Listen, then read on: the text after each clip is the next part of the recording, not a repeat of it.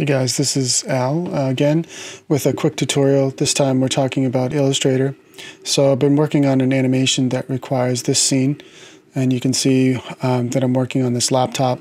So I have the framework built out for the laptop and I have the keyboard area assigned, but I tried to put in the keyboard in a couple of different ways, but it being 3D and just the planar view right here, it makes it kind of difficult with the way the keys are.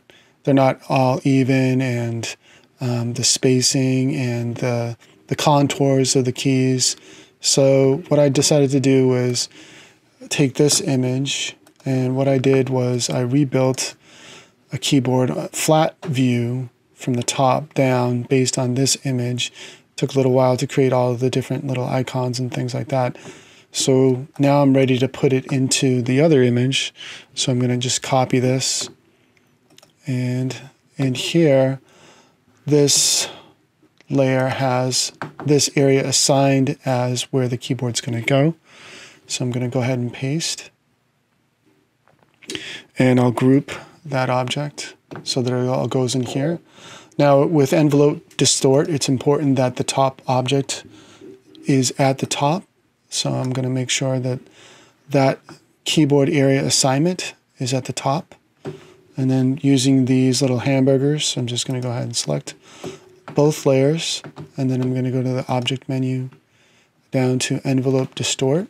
And you can see we have a couple of different options, but the option that I want is Make with Top Object.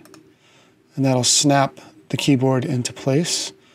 And looks pretty realistic. There's a couple of things that happen to the icons along the way, but those are things that I can clean up.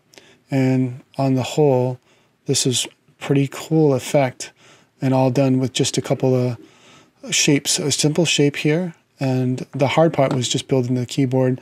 That was the long part. The other thing about this was I was able to use a graphic style, and graphic styles come in handy because you can replicate them. You can use them more than once. So I created this graphic style for all the keys to give it a little bit of a bevel shape, and you can see the edges and a little bit of a gradient to give it kind of like a raised appearance. So that was just a quick tutorial on Illustrator and using Envelope Distort. Thanks, and keep watching.